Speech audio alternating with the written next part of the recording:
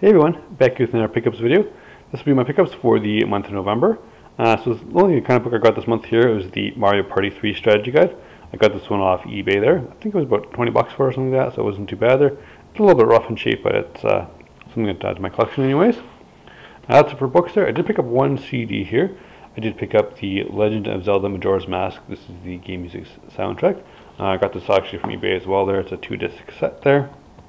I think it's a pretty good price too for it too. I want to say maybe 40 or 50 bucks, not too bad for that. I did get one figure here. I got the Wave Man from the Mega Man Fully Charged line there. So happy to add that to my collection there. Now it's going to be mostly games.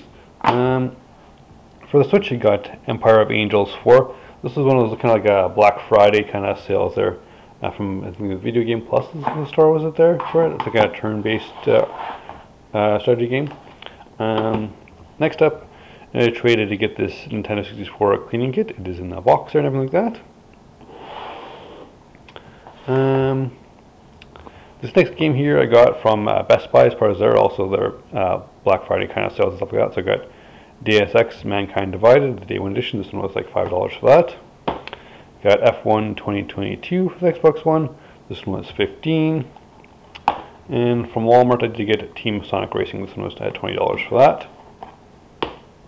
Continuing off the games there, I did get from a Whatnot auction from Chase at Third Price. I did get Shantae and the Pirate's Curse there. So I've added that to my collection there. And from Narc I did get a Resident Evil 2 from his Whatnot thing there. So this is going into my collection there. I did obviously get some other things there, but we won't show those there. But that's going into my collection there. And the last things for the month are these Mega Man NES games there. So this is all basically in trade, so I didn't really pay anything, but I did end up trading in my GameCube collection there. So the GameCube collection quest is done, really. It just became way too hard to collect for it. Everything is just skyrocketing in prices, and this, you just never came across games here otherwise, unless you want to just buy them online for exorbitant prices. So the fun of trying to collect GameCube games died away. I collect games that I want to collect and actually play. So anyways, this is what I did get in trade here. So I got a box for Mega Man 2. It completes my collection there. So I got a complete in box Mega Man 1, which I did not have. And also a complete in box in like minty shape here of Mega Man 5.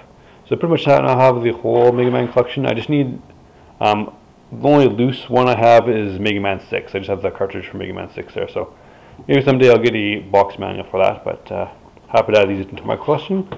And this kind of wraps up my pickups for the month of November. Thanks for watching.